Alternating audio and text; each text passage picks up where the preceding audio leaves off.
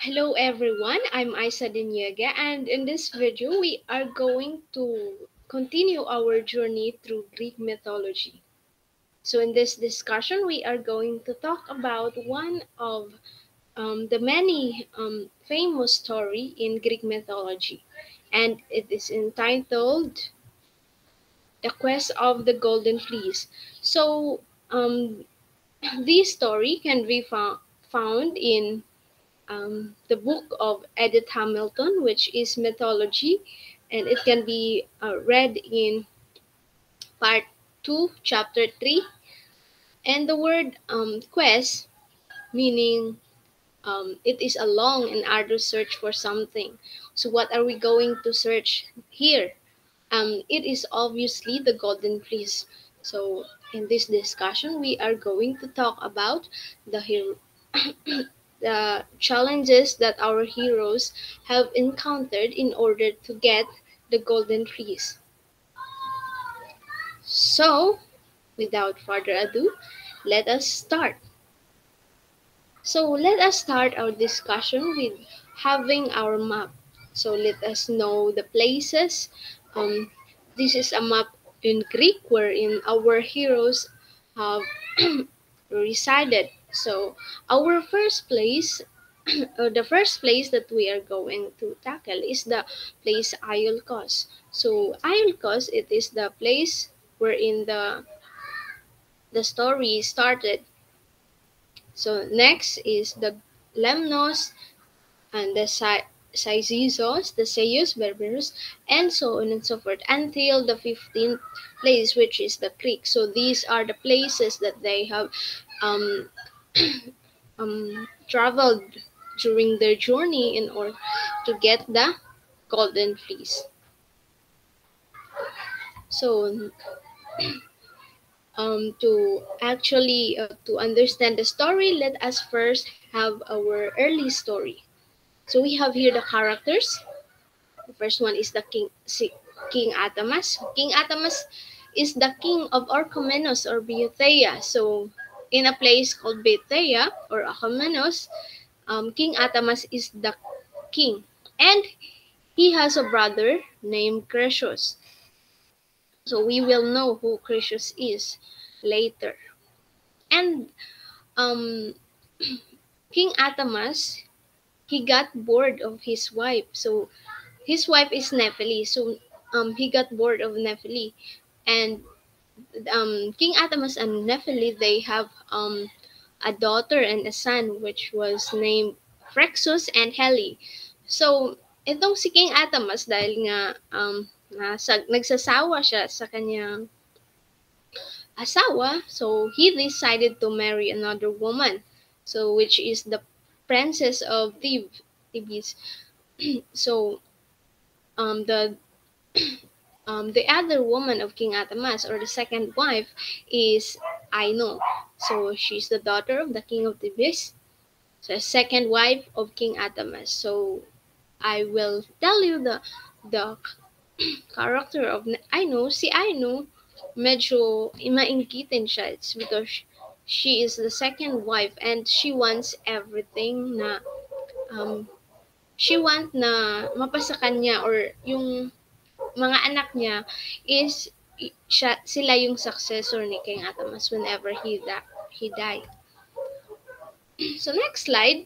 Aino became jealous of Nephili's children. She parts the seeds so no crops will grow. So here it's because itong si the first wife, si Nephili, it's because hindi na siya yung um, masyadong focus ni King Atamas. It's because ano na siya, ayaw na sa kanya ni King Atamas.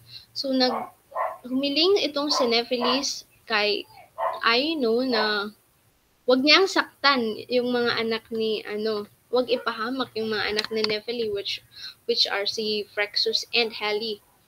But then itong si Aino, sabi niya, okay, hindi ko ipapahamak yung mga anak mo, ganun. But then Aino has a jealousy inside her heart.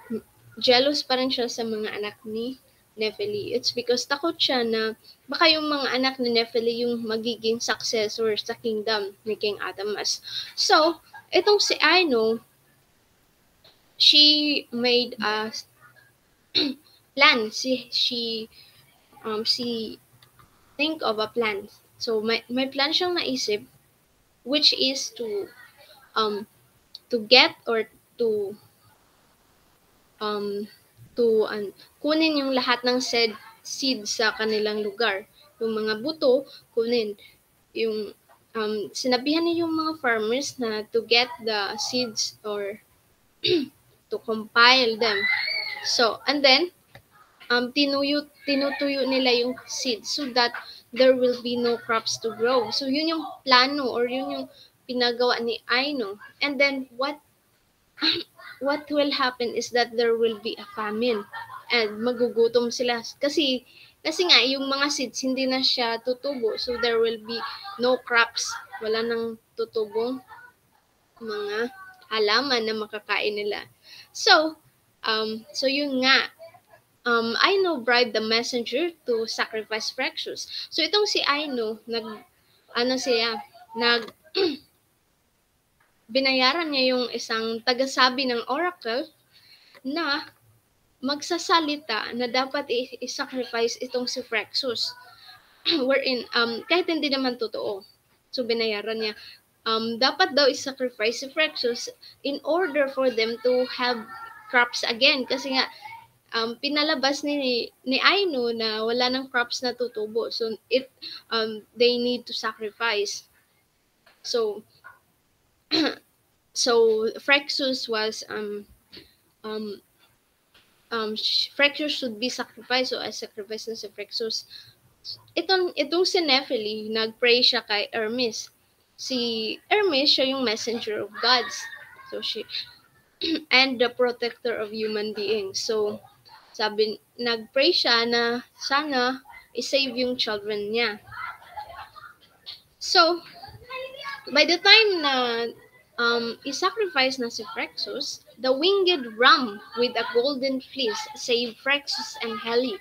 So, by the time na patayin na sana si Frexus para i-sacrifice, biglang dumating yung ram na gold ang color, gold ang balahibo. And then sinave niya si Frexus at si Helle. Sinakay niya sa kanyang likuran. So they flew. Lumipad sila palayo sa lugar. And then they are instructed na hindi dapat tumingin sa baba kasi baka daw mahilo sila and then baka mahulog. But then itong si Helle, dahil na-amaze siya sa nakita niya sa baba, nahulog siya. And Helle fell off in a strait and it was named Hellespont. So until now, it was named Hellespont. And it can be found in the map. The map natin, the world map, we can find this place, Hellespont. So dyan yung, isa yung kipot and then dyan nahulog si Helle. Frexus reached Colchis, killed and offered the ram to King Aetes. So itong si Frexus, patuloy silang naglalakbay sakay sa ram and narating niya yung lugar na tinatawag na Colchis. So marami siyang napagdaan ng lugar, but then he didn't find it hard to travel. It's because he just nakakay lang siya sa ram. So in order for him to have something to offer to the king, it's because the king welcomed him in Colchis. Yung king sa Colchis ay ang pangalan ay si King Aetes. So in order for Frexus to have something to offer to King Aetes, he killed the ram. So yun, at inalay niya dun kay King Aetes. And then one time din, itong si King Aetes, after that event, si King Aetes, binigay ni King Aetes yung anak niyang babae at pinapaasawa niya kay Frexus and they have sons. after a long time, there was an oracle na dumating sa kanila na nagsasabi kay King Itis na there is someone which is a stranger who will get or who will steal the ram. And when that happens, yung kingdom daw ni King Itis ay masisira and he will lose his power. So, with the thought na natakot si King Itis, akala niya na yung stranger na yun ay si Phrexus, so kanyang pinatay si Phrexus. He killed Phrexus kasi akala niya siya yung stranger na tinutukoy sa oracle. Now, in another part of the story, so we have mentioned, I think you still remember that we have mentioned Croesus. So si Croesus naman, siya yung brother of King Atamas in Bayeuthea or Comenos. So itong si King Croesus, siya yung hari sa lugar na tinatawag na Iolcos. Ito yung place ng ating hero. So he was a husband of Tyro. So si Croesus, hari din siya, di ba? Hari siya Iolcos and husband ni Tyro. So may anak si Croesus. Anak niya kay Tyro si Aeson. And then si Aeson, siya yung husband ni Alcimede and a father of Jason. So si Jason, ito yung magiging hero or magiging bida natin mamaya. And another son of Tyro is Pelias. Itong si Pelias, siya yung magiging kontrabida. And itong si Pelias, hindi talaga siya anak ni Croesus. Isa lang siyang adopted son. It is because si Pelias ay anak ni Poseidon. Itong si Poseidon, it's because napaka-womanizer nitong si Poseidon. Nagustuhan niya si Tyro. And nagkaroon sila ng anak.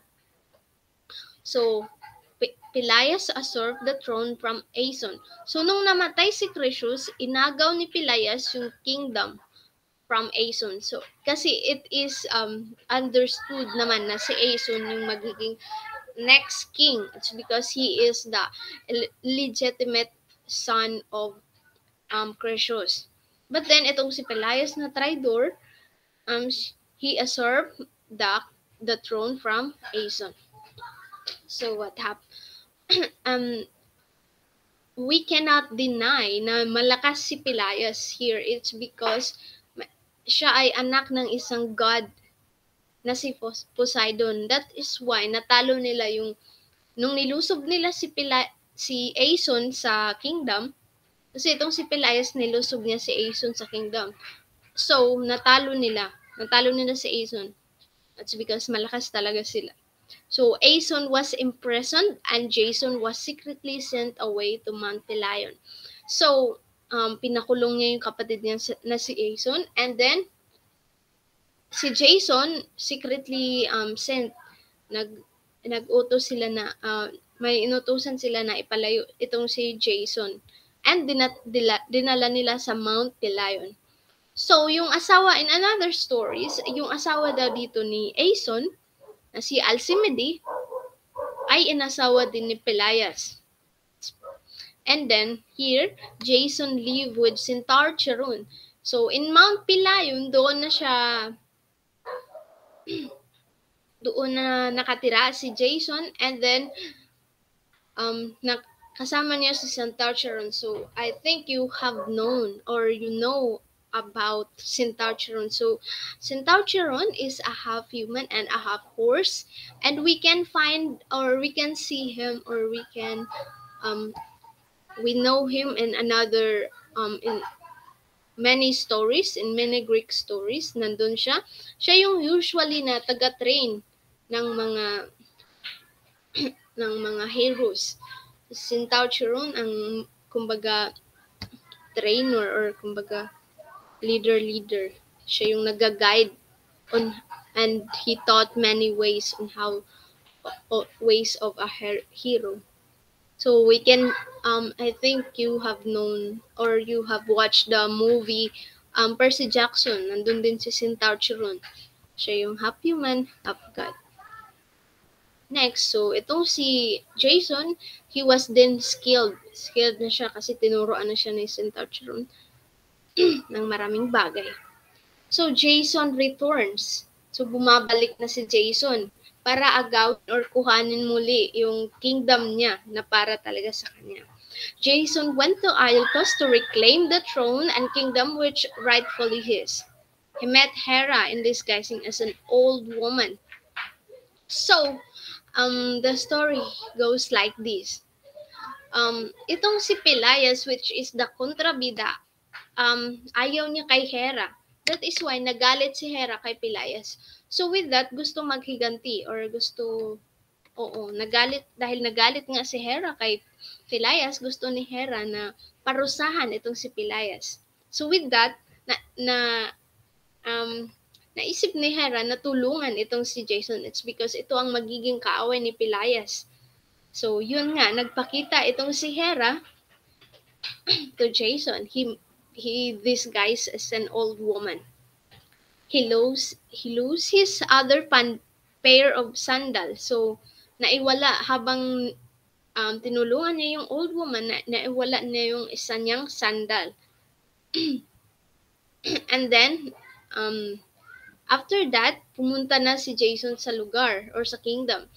Pelias, aware of a prophecy that he should be killed by a man wearing one sandal, is startled to see Jason. So, there during that time mismo, merong sinabi yung taga sabi ng oracle or prophecy na papatayin daw itong si Pelias ng isang taong may suot na isang sandal. So they are very scared. It's because nakita niya na si Jason yun, na tao na yun. So, without further ado, sinabi ni Jason kung ano yung motive niya kung bakit siya nagpunta doon. And that is to reclaim again the throne and kingdom. Pelias tells Jason he will give him the throne if he brings back the golden fleece. So, ayaw ibigay dahil ayaw ibigay ni Pelias, sinabihan na si Jason na ibabalik ko lang yung kingdom kung dalhin mo sa akin ng golden fleece. And everybody in the Greek or everybody in their place know that ang pagkuha ng golden fleece is a really hard journey. It is really an arduous journey, and everyone who attempt to do it, hindi na sila nakabalik. It's because they did not succeed. So, but then, Jason accepts. Nagulat ang mga tao kasi in-accept pa rin ni Jason. So, our journey starts now. So, we have preparation for the journey. So, nag-prepare na sila for the journey. Jason seeks Argos, the greatest shipbuilder in Greece, to build a ship for his journey. So, tinawag niya yung matandang si Argos na tagagawa ng ship sa lugar nila. Napakagaling na shipmaker. With Athena's help, they built the largest and sturdiest ship. So, here, in the story, in Greek mythologies, kasali talaga yung mga gods and goddesses. Unlike sa atin na human lang purely. In their story, the gods and goddesses really contribute or nandun talaga. So, itong si Athena, it's because, di ba, si Athena is the goddess of war. So, tinulungan niya sila Jason na gumawa ng largest ship. Jason called out the bravest and most talented people to join the journey. So, tinatawag niya yung mga pinakamalakas at pinakatalentadong tao na sasali sa kanila. Not all, hindi lahat ng sinabihan niya ay sumama, and hindi lahat ay pinasama. There are a lot of people na willing talaga sila, like Orpheus. The ship was named Argo, in honor of which builder Argos, and the crew members were called Argonauts. So yung dahil nga yung pangalan ng shipbuilder ay si Argus, so tinatawag na lang din sa ship ay Argo. And sila ay mga Argonauts. So which is why in another stories the title is Jason and the Argonauts.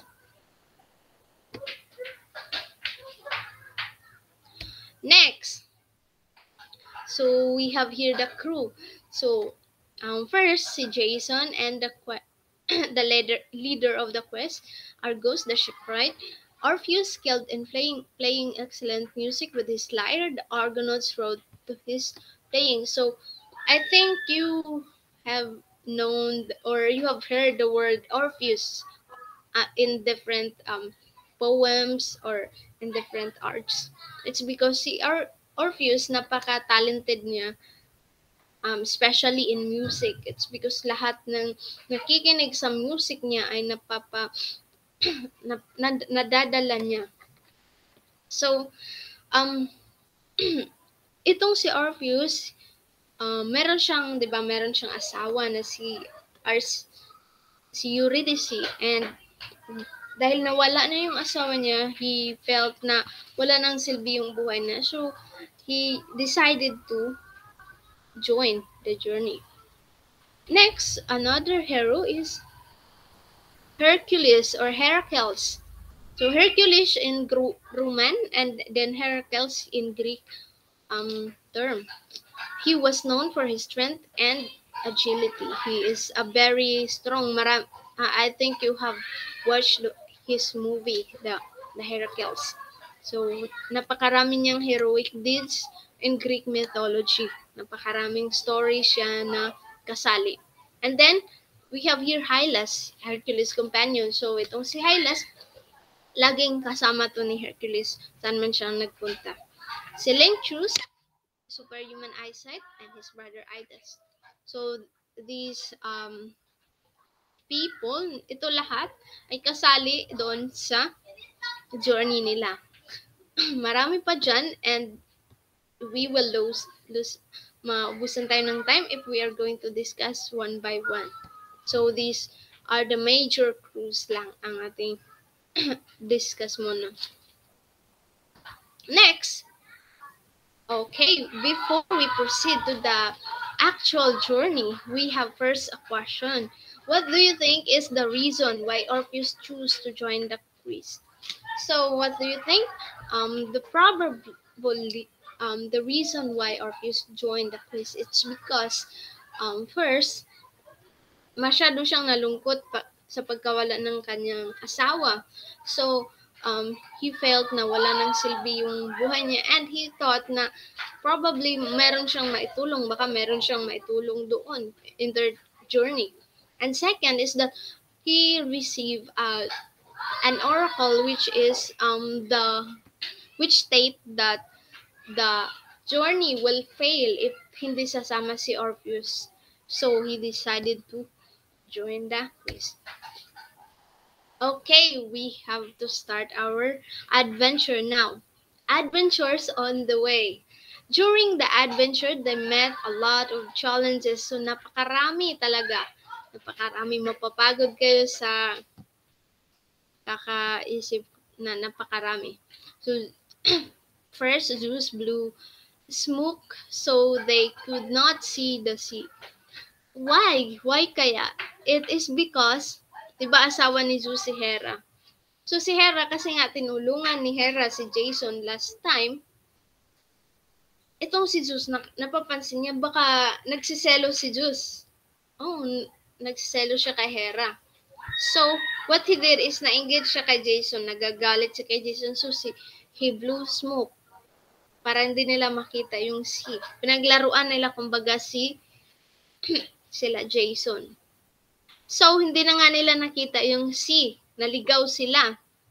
And then, after that, nung nakarating siya sa lugar na medyo open na, they found an island. So, bumaba yung isa nilang member, and yung, kumbaga, meron silang tungkod. And then, tinusok niya sa lupa. And then, they are startled when they they realized na gumagalaw yung lupa. So, mali pala yung akala nila na isang island yun. It is because that was the sea god Poseidon. Tumayo. Napakalaki ni Poseidon that in every time na mag-move siya, there is a tsunami, nag-cause ng tsunami. So they met the sea god Poseidon, and there they met a lot of tsunamis, tornadoes, and they also lost their map. Nawala nila yung map nila. It's because kumalkalog na yung kanilang ship. Meron silang kasama na si Lancius, helped making it again by looking at the stars. Itong si Lancius, meron siyang kakayahang tumingin. Superhuman eyesight, malakas yung paningin siya. So while they are just looking at the stars, they are able to know again the path or the correct places in the map. So nakagawa ulit sila ng mapa and they proceed to their next journey. Okay. So their first journey is, so first na lugar na napunta nila is the Lemnos. So itong Lemnos, it is habituated only by women. So itong Lemnos, isang lugar na kung saan babae lang lahat ang nakatira. Women in this place were not thankful to Aphrodite. So itong mga babaeng to, ayaw nila kay Aphrodite, which is the goddess of beauty. Ayaw nila. And they are worshipping another god or goddesses na kalaban ni Aphrodite. So, pinarusahan ni Aphrodite itong mga babaeng ito, and she made them smell so bad that their husbands leave them. And the woman then killed all men. So, dahil nga parang natatouch yung pride nila, pinatay nila bawat lalaking makikita nila in their place, bawat lalaking sa kanilang place. And they repopulate Lemnos, but then these the Argonauts are welcomed by this woman. It's because they have another plan. Hindi nila dire-diretsong papatayin. Kasi nga daw, iaalay daw nila itong mga lalaking to. So, they, nagsiyahan sila with the boys, with the Argonauts, and with the women in Lemnos. So in other articles, it is stated na itong si Jason here, and they got he fathered another two sons. Meron daw siyang dalawang anak dito ni Queen Hephaestus. So si Queen Hephaestus siya yung leader dito ng mga women in Lemnos. But then there is only one man who is not participating in the efforts or the repopulation efforts here. Ito ay si Heracles. It's because si Heracles ay nagstay lang doon sa ships nila for their safety. And then, hindi sila nagtagal doon.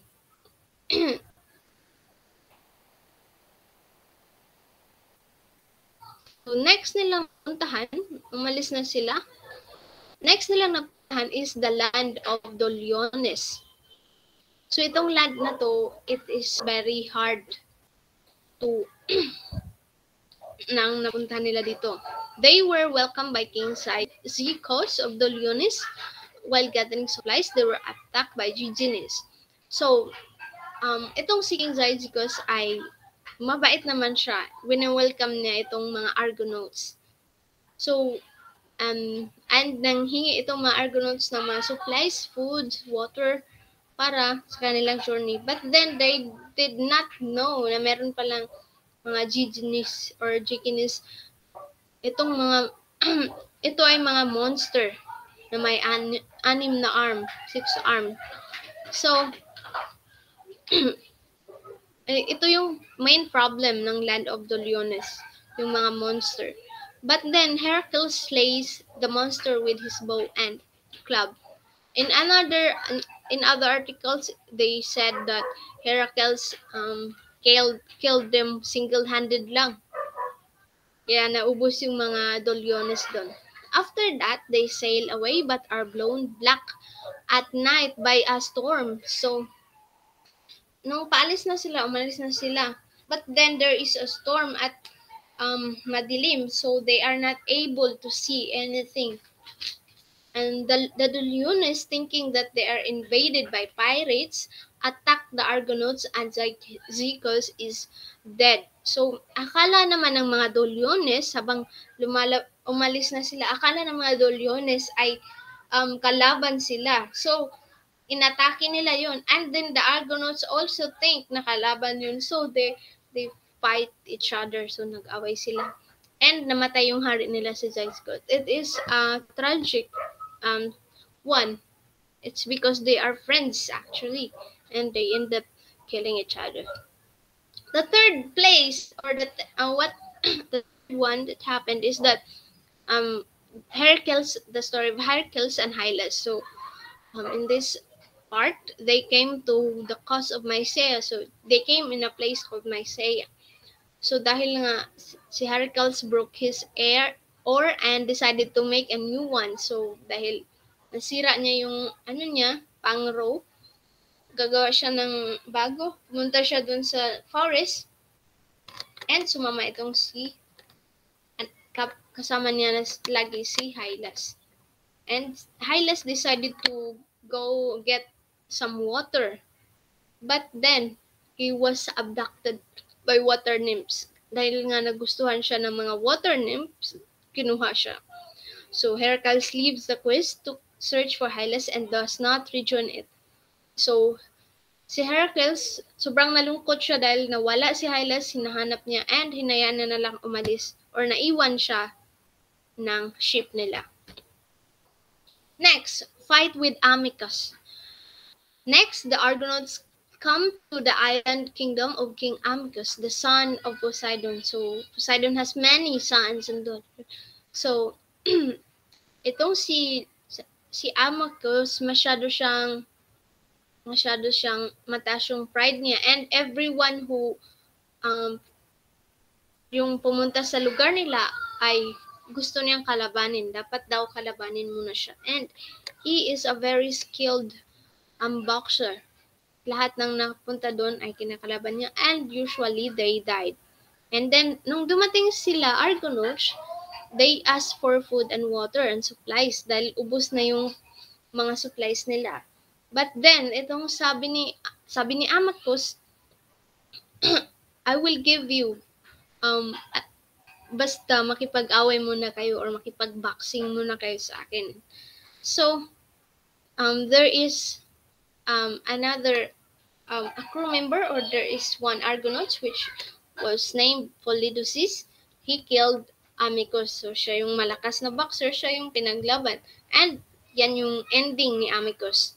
Argonauts are driven from the island. It's because napatay na nila yung leader nila na si Amycus. So, pinalaya sila or hinabol. And they run. Malis na sila sa island. After that, they arrive in the place Salmidisos. So, this place, they met Phineas, and Harpies.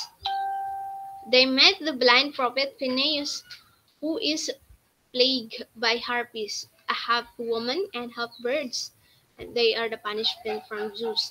So, iting si Phineas, isa siyang oracle teller or prophet na lahat ng mga plano ng Diyos ay alam niya, or lahat ng plano ng gods and goddesses na lalaman niya. So, itong si Zeus, kasi nga nagalit siya kasi alam lahat ni Phineas, pinapunish ni Zeus si Phineas. Nilagyan niya ng mga harpies, which are the half woman and half birds. And then, hindi makakain si Phineas. It's because aagawin ito ng mga harpies. So, he is so weak and old na. So, Zetes and Calais, the son of North Wind Boreas, drove away the harpies. So, itong si Zetes as Calais, they have the ability to fly. So, kaya um, they drove away the harpies. Tinakot nila yung harpies, pinalis nila. And they also decided to kill the harpies talaga. But then, sabi ni Iris, hindi na daw, wag daw. She plead na wag na daw patayin because they will promise that they will not disturb Phineas anymore. So in exchange for their help, Phineas tells the Argonauts how to pass the simple gates. So we will know what simple gates is later. So itong si Phineas, binigyan niya ng mga tips ang mga Argonauts on how they are going to pass the simple gates. Next, okay, so here we are going. Nandito na tayo sa simple gates, which are the clashing rocks. So these are two rocks that crush ships. So dalawang malaking rocks which kapag pupunta ka dun, i-crush ka nila. So kapag may mga ships na pumunta, they will crush it. So yung yung yung tips na tinuro ni Phineas sa kanila ay they must send a dove in the middle of those rocks. So if the dove pass through, they can also pass through. So after that, the simply gates remained fixed thereafter. So hindi na siya nabuwag pa. After that, they are able to actually pass through. Nakalagpas na talaga sila.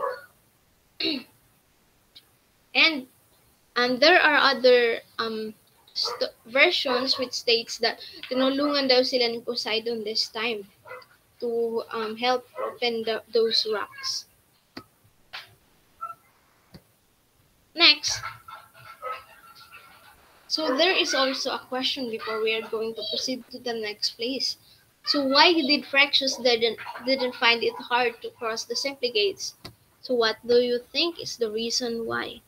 So the reason why Phrixus, if you can still remember, itong si Phrixus, ang anak ni King Atamas, which was saved by the ram. So he didn't actually find it hard to cross the simply gates because logically, hindi naman siya dumaan by sea. He crossed or he nalagpasan niya yun. It's because nakalipad lang naman sila and they are not in the sea. They're not traveling by sea. So that's the simple answer for this question. Oh, there are some side notes. Thetis and the helmsman and Edmund the seer die. So Edmund had seen that he would die on the voyage. So these are the other Argonauts or the other members of the Argonauts. So they also avoided the Amazons of the Mesera. So naiwasan nila dito ang mga Amazons. Next is the Stymphalian birds. So itong mga Stymphalian birds na tayo. After that simply gates, nakarating sila sa island of Aris. It is an abandoned place. They were suddenly attacked by the Stymphalian birds, which had lethal, bronze-tipped fingers. So, bigla-bigla silang inatake nitong mga Stymphalian birds. So, what are Stymphalian birds? Yung mga feathers nila ay bronze, napaka-tibay. And kahit maliit na touch lang ay ma-tear na yung skin mo if you are attacked by these birds. So, obviously, marami silang sugat during that time. So, itong Stymphalian birds, you cannot fight with them because they are the birds that were created by gods. They are favorite birds of God. So, they are driven away by making loud noises. It's because naalala ng other Argonauts, ng isang Argonauts on how Heracles drove away those birds. Kasi na-encounter din daw yun ni Heracles during his fight with in another stories. So, yung way lang daw nun is they will make loud voices. So, they Gumawa sila ng bang bang bang like that para mapalis nila yung birds so that the birds are afraid kaya umalis. They met Frexus' sons who told them about Colchis. So after that, they met nakita na ano nila, na-met nila si anak ni Frexus na nagtuturo sa kanila more about Colchis. So it is actually Colchis na ang pupuntahan nila. It's because nandun 'di ba ang golden fleece. So number 8, they finally reach the Colchis. So King Aetes greets the Argonauts and introduces Jason to his daughter Medea. So buhay pa talaga si King Aetes during this time. And he welcomed the Argonauts. So he introduces the daughter to his daughter Medea. So ito namang it's because the gods are really involved here. Itong si Hera, sinabihan niya itong si Eros, sinabihan niya itong si, diba si Aphrodite, sinabihan niya si Aphrodite na ipapana itong nasabihin sa anak niyang si Eros or si Cupid na panain itong si Medea. Nang sa ganun ay Medea will fall in love with Jason. And that will be an advantage because Medea has a lot of skills and Medea can help to Jason's journey. So the gods and the goddesses will do everything in order for Jason to succeed in this journey actually. So yun na nga, pinana agad ni Eros or ni Cupid si Medea, which the reason why he in the first met pa lang niya or sa unang kita pa lang niya kay Jason, she finally fall in love. She magically fall in love. So Medea that is actually a priestess of Hecate. So Hecate is the goddess of witchcraft. So in the temple of Hecate, si Medea ang caretaker, which is why she learned a lot of witchcraft kasi nga idol niya itong si Hecate. Now, Jason reveals to Itis his quest. So, sinabi ni Jason yung motive niya kung bakit siya pumunta dun sa Colchis. Itis tells Jason he may claim the fleece if he passes these challenges. So these are the challenges that Jason must pass. First, he must yoke fire-breathing oxen and plow a field. And then second, he must plant dragon teeth in the ground. He must defeat the soldiers which sprang from the ground. And then lastly, defeat the serpent that guards the golden fleece. Talunin niya yung guardian dun sa golden fleece. And that was really not an easy task. Napakahirap. Ang first niyang gagawin is in order to get the golden fleece, the first thing he must do is to to what? Yoke the fire-breathing oxen and plow a field. So he must yoke those fire-breathing oxen para magplow sa field. But then, how can a normal person touch the fire-breathing bulls na napakainit nun? Masunog ka talaga, obviously. But then, it is really because Medea falls in love with Jason. So we decided to help him. So, tinutulungan talaga ng Medea si Jason. Jason, with the protection of an ointment provided by Medea, yokes the fire-breathing bulls and plows the field. So, binigyan siya ng ointment ni Medea. It's because Medea really has a lot or learned a lot in witchcraft. So yun, nilagyan niya ng protection ng body niya and he was actually able to plow the field without getting burned. So after that, the second task that he must do is to plant the teeth or the dragon teeth or the spartoi. The teeth originated from the Colchian dragon. they would turn into men called Spartoi, one son. So, itong mga Spartoi, they are the son men. So, dapat niya daw, yung mga seeds na yun, dapat niyang i-plant sa field. And then, after that, a minute, or a second, tutubo agad yung mga mga seeds na yun, and they turn into soldiers like this in the picture. Magiging soldiers siya, and then kalabanin nila si Jason. But then with Medea's help, he really was then able to succeed here. So Jason threw a stone given by Medea in their midst. So sabi ni Medea, oh, itapon mo itong batong ito sa gitna. Sa gitna ng mga Spartoy. Gitna mismo. So, yun, tinapon niya sa gitna. And then, they fought among themselves. Nag-away sila sa kanilang sarili. And they all died. And, no, mission accomplished ni Jason, yung second task. And now, lastly, the third task is to to fight or to get over the Colchian dragon. So, there is a guard here in order in the golden fleece. So, itong golden fleece, nilagay nila sa isang puno dun sa mountain nila, and they allow the Colchian dragon to guard it. Kaya, hindi talaga possible or napakahirap talaga na makatch or makuha nila yung golden fleece na yun. So, with the help pa rin ni Medea, they are able to do it. So, let's first know what is or what the Colchian dragon.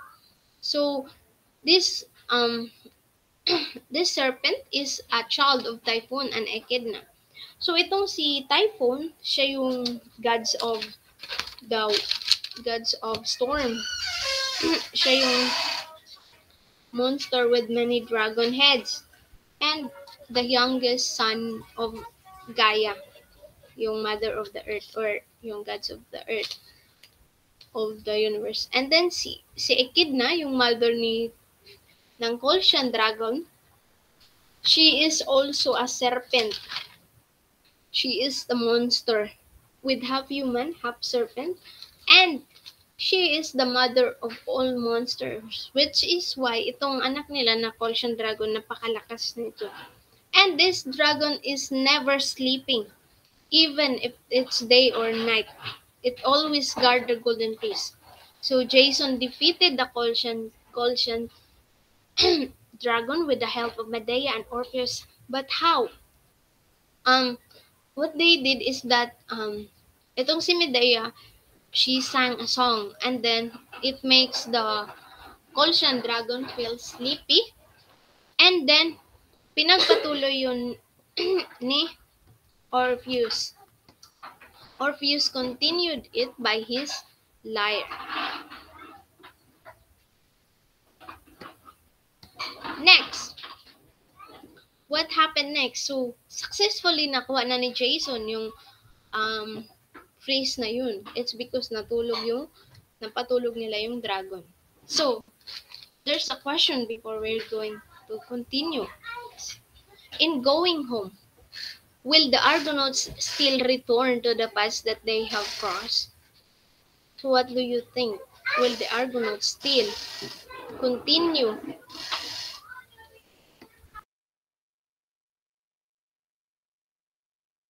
Actually, the answer is no, they are not going to continue to use the path or the map that they have crossed. Or it is because, as we can remember, yung Simply Gates food doon ay it remained fixed there after nang makalagpas yung ship nila, it remained fixed, hindi na po siya nabuwag pa. So they are not able to cross it again. So they have to find another place kung saan sila makakauwi pabalik sa Iolcos. Next, on the way home, pauwi na tayo. After we are able to get the golden fleece, we must go home. But then, the way of going home is really not easy pa rin. Jason stole the fleece and then rushed back to the Greek camp, jumped into the ship, and sailed toward Greece, taking Medea's younger brother, Absyrtus, with them.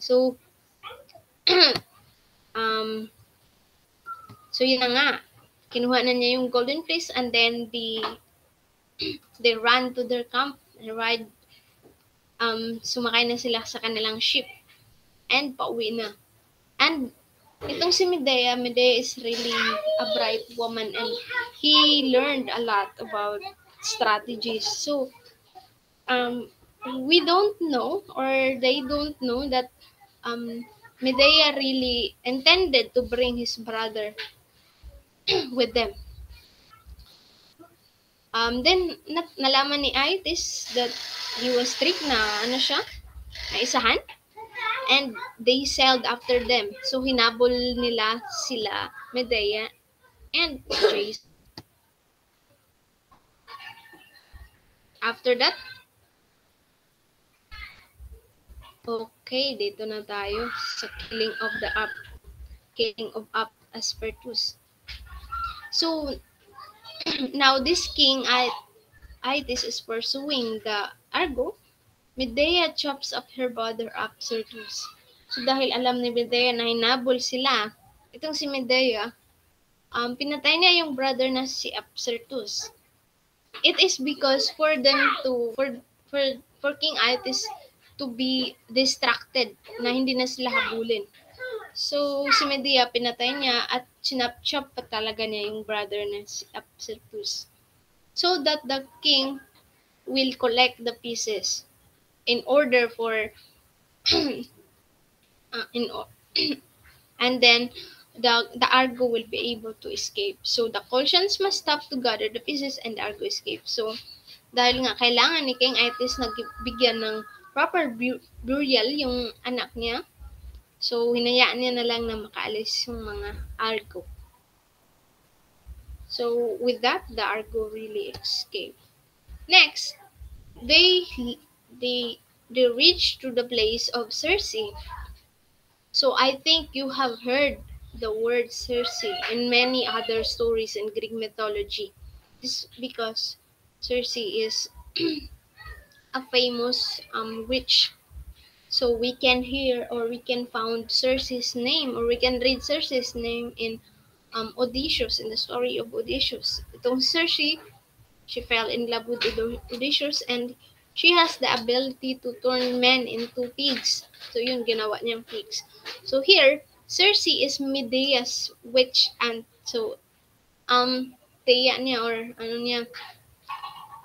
aunt niya si Circe. And Aetes' sister who live on the island Aia. So, doon nakatira si Circe. So, pumunta sila si Circe, it's because they want to ask or for a prayer in order for them to be purified with the murder of Absyrtus. It's because the gods might or is really angry of the deeds of the killing that they do.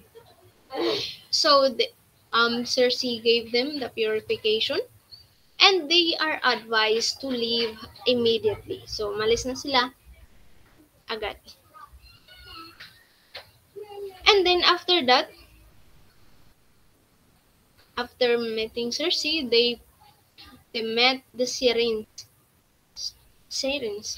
So, napunta sila sa lugar ng mga Sirens. So, the Sirens were beautiful women which seduce sailors with their irresistible songs.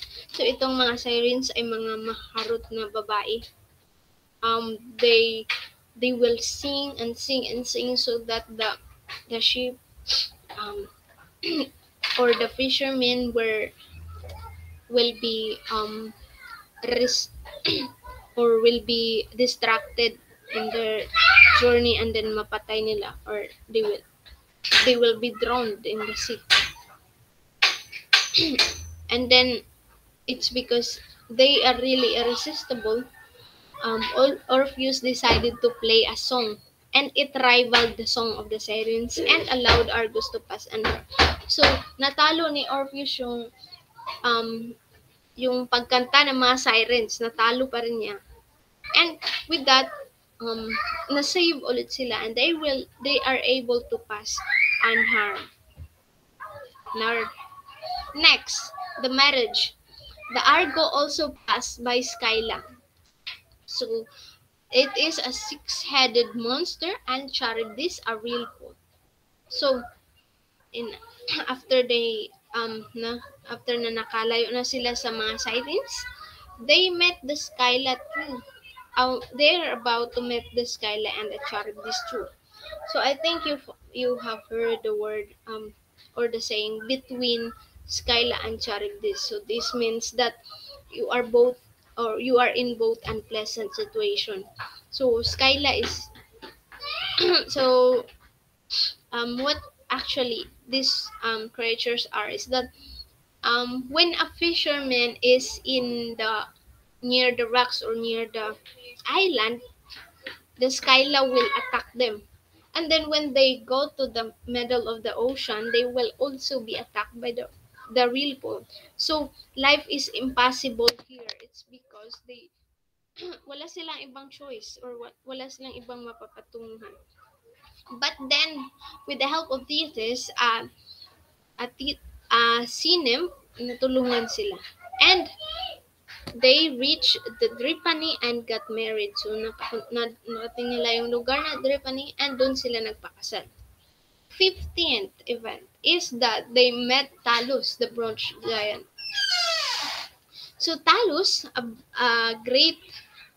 ito yung mahirap nilang kalaban in their journey.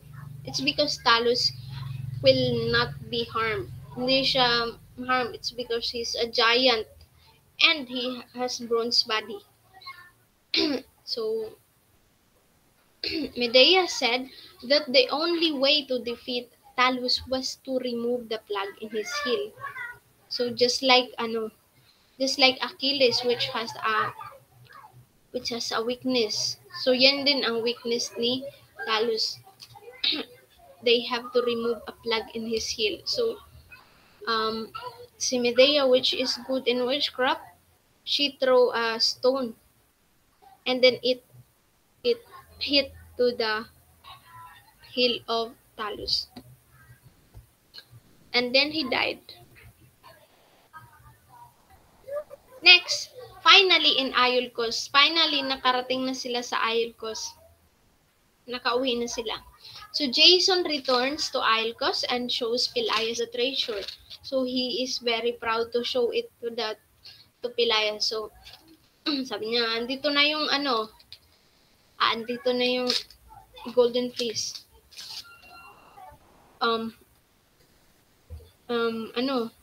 Ano na natin yung usapan natin.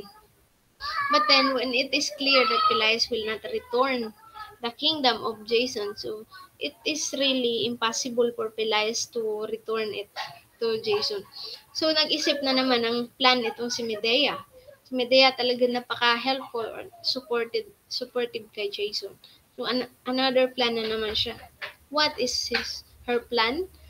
Medea convinces Pelias' daughters to make him young. So, sabi ni Medea, I can make your father look like young, magiging bata ulit. So that, sabi ni, nagpakita ng sample itong si Medea. So, nagpakita siya ng isang ram na matanda. And then, nilagay niya dun sa bowl na yun. And then she put magic and then it turned into small or young. So the daughters believe and they chopped up Pelias, but they found out that Medea was vanished. So pinatay nila yung tatay nila, chinop up nila kasi they believe that what Medea said was actually true, but then naisahan lang pala sila, which is why namatay talaga si Pelias. And then they found out wala na si Medea, naisahan sila. So Jason became the new king of Iolcos. So siya yung nagiging king talaga. And then after that, Jason and Medea were driven from Iolcos for this horrible act. and they eventually go to Corinth. So dahil ayaw ng mga tao sa kanila, kasi nga itong si Medea, she has a lot of issues like sa witchcraft. So, at saka yung pagkatay nila kay Pelias, ayaw ng mga tao yun. Ayaw ng mga tao sa kanya. So, pinalaya sila. And they are forced to go to Corinth. So, they have two children, but Jason later receives an offer to marry Glossy, a daughter of King Creon. So, si King Creon, siya yung king ng Corinth. And he was, sinabihan siya na ipakasal sa kanyang asawa, or Glossy was being offered to him. So Jason decided to marry Glossy and put Medea into exile. So initsapwera na niya si Medea, and kaya nagalit si Medea this time. So Medea desponded and vengeful plots a dreadful act. So nag-isip na naman si Medea ng dreadful na plano in order na makapaghiganti siya. It's because with all the sacrifices that she did for Jason, nagawa pa rin ni Jason na sayangin yun by marrying another woman. So yun. So Medea's revenge. So Medea sends Glossy a golden dress which she poisons. So sabi ni Medea, I have a gift for you for your wedding. And then as she wore it, she there is a poison in that dress, and then Glossy died, namatay yung girl.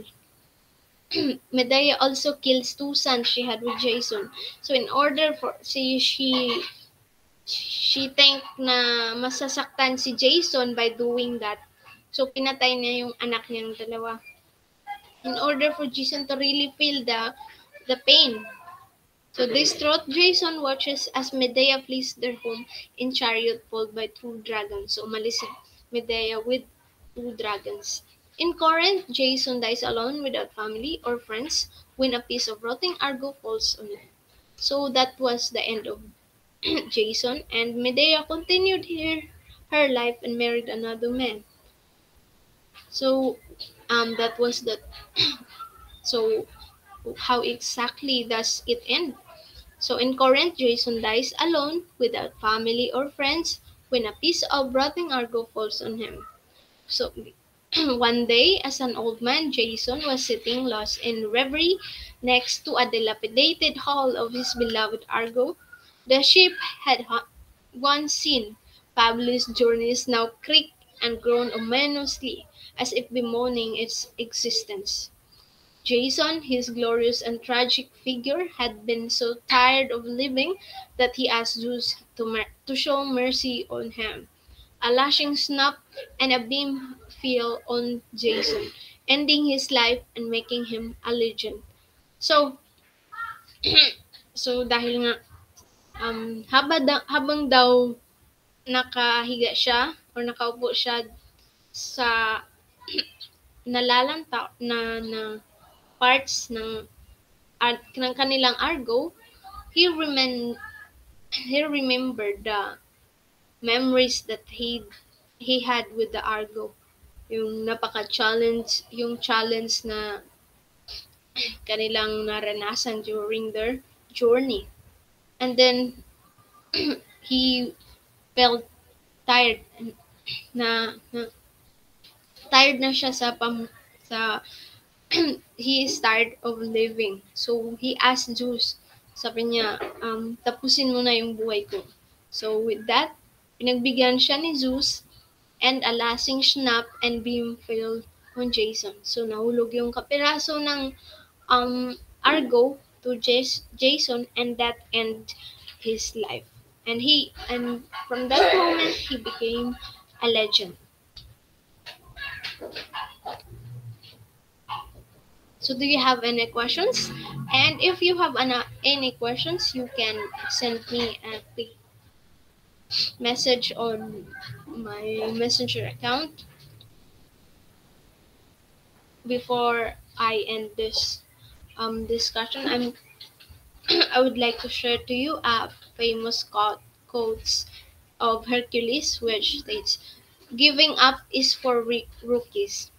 So this means that um, whenever or gaano man kahirap yung buhay natin or gaano man kabigat yung problema, giving up is not really a solution. We cannot solve our problems by just giving up.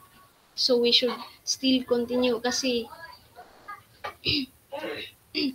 um one time na nasabi to ni Hercules, it's because he had a lot of journey during his time, and then yet he still managed to stand on his feet kahit sobrang hirap na siya.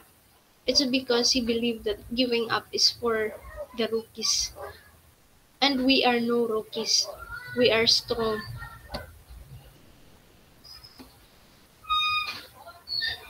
And lastly, these are the references. You can search it.